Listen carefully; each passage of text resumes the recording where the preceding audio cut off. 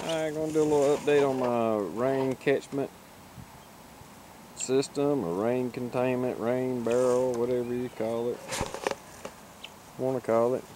But I had put a little bit of water in here when I first installed it, just out of the faucet. Just when I was rinsing it out and cleaning it out, I went ahead and just stuck the hose pipe in there and maybe filled it up to about right here, just so there was already some water in there. And plus, being it was tap water, it'd have a little bit of chlorine in it. So I thought that little touch of chlorine in there as I got rainwater in it would probably help, you know, keep it from going stagnant, you know, if I didn't use it too quick. But it's went, get back far enough. Like I said, I had it about right here, maybe up to that bar, maybe right there, wasn't much. And we've only had about 1.5 inches of rain, supposedly, maybe a couple inches. And the gutter filled it up. All the rain that my gutter caught filled it up to there.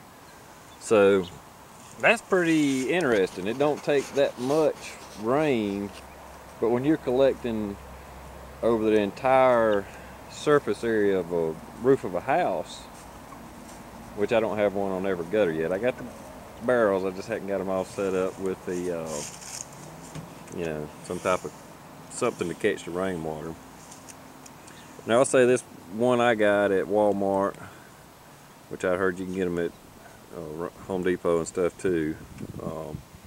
The way it's designed, it will not catch every bit of it, but I come out here while it was raining and it was probably catching 70% of it.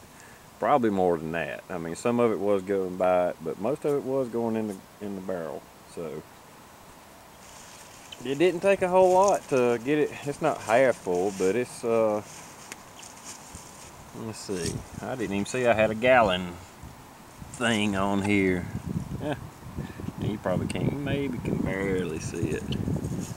Yeah, see, like that's 75 gallons, 100. And it goes all the way up. Well, it says 225 there, so I guess that's, if it was slam full, it'd go on up supposedly 275. So, like I said, I might have had 25, 30 gallons in it, and I'm at over 100 gallons now.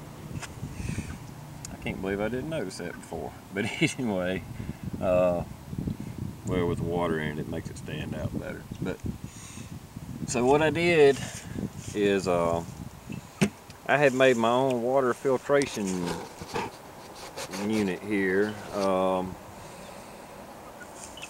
which all it is 2 5-gallon buckets, and I bought this filter. It's a ceramic, what they call a candle filter. Yeah, candle filter. And this one has charcoal in it also. I think I paid about 20 bucks for it. What it is a replacement filter for your big name brand like Berkeley's and Pure One or Pure Water, whatever it is. I forget all the names of them. And it's just a replacement filter for them. You shop around. I did a little shopping around for this video because I've had it a while, but I think you can still find them on Amazon for about 20, 25 bucks. Maybe, you know, you got to do a little shopping. Anyway, oops, I'm about to drop it.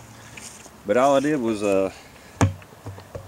yeah, drilled a hole in the bottom of the bucket, and it comes with a little nut, and you just screw it on there. You can see it just slowly drips out. And just, you can see I didn't do a fancy job. I just punched a hole in this other bucket, other lid, and I didn't put the little spigot in mine. You know, they sell spigots. You can even buy little kits. It's got, some of the filters are short and fat. The one I got is skinny and long or whatever. It's just whatever. I was just going for price. But I didn't put get a little spigot for mine because I just didn't want to have to worry about it leaking. Which may not be a problem, but without a hole drilled inside of it, I know it ain't gonna leak. So I can just take this off and dip out what I need. But with that filter, I mean, you could take any water, a creek, swamp, whatever, and whatever water comes out, I don't know if you can see it.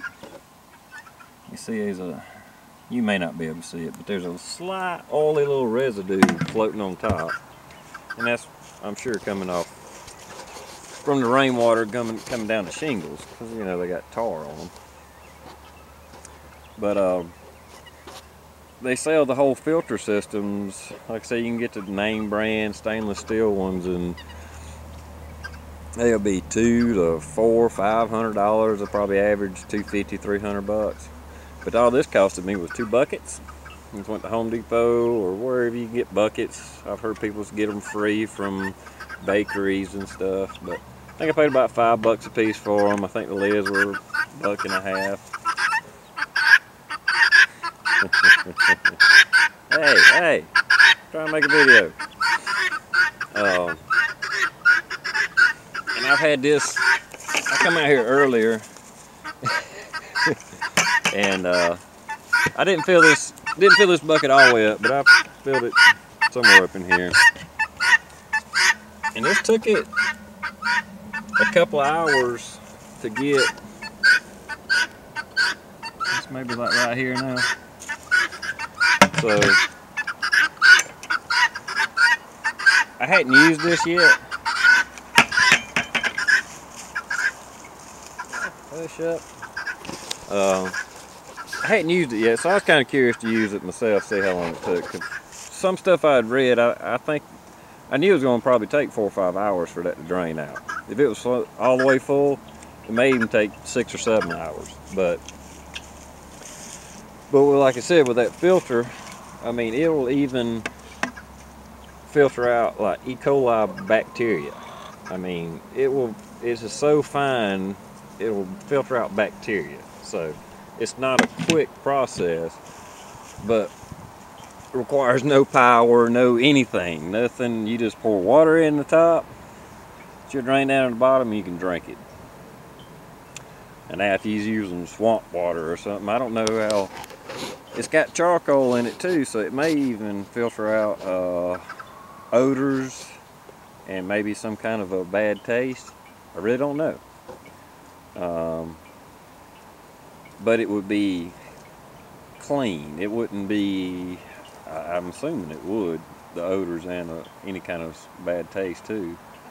If it's filtering out bacteria, it should filter out about anything. But anyway, that's my little emergency water setup.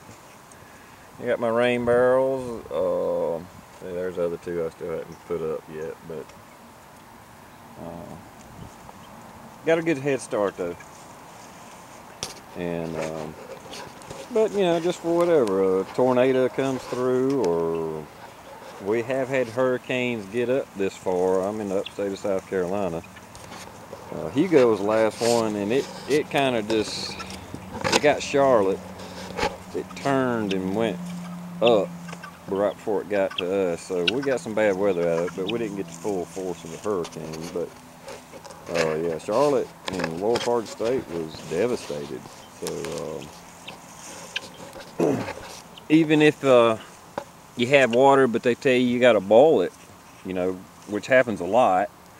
That can happen just if a main breaks or something in your town, and they may be worried that the water is contaminated. This would come in handy for that too. I mean, even if you're still getting water out of your tap, you just fill this up, set it there, you know, overnight. You know, do that before you go to bed. Boom, you got 5 gallons of water to use the next day. So, and if you got a little extra money, you know, maybe you want to do 2 setups, so you'll have, especially if you got a big family, and have plenty of water. But just kind of testing out my little system here. And like I said, here we ain't had hardly any rain. We're in a drought. But I'm kind of surprised. I don't know why. I kind of knew the surface areas. I understand the mechanics of it and all, the surface area of the roof. But I got a good had to have got about 70, 75 gallons out of that little, I looked at it actually a while ago, it was like 1.2 inches of rain did that. So that's why I say that was in Greenville. I'm a little bit north of Greenville. Maybe I got a little bit more than that. No, I don't know. But it wasn't a torrential rain by no means. It was just kind of a steady rain. But anyway, my water barrel, water filter, and as you can see, my little birds is doing well. And as usual, see here.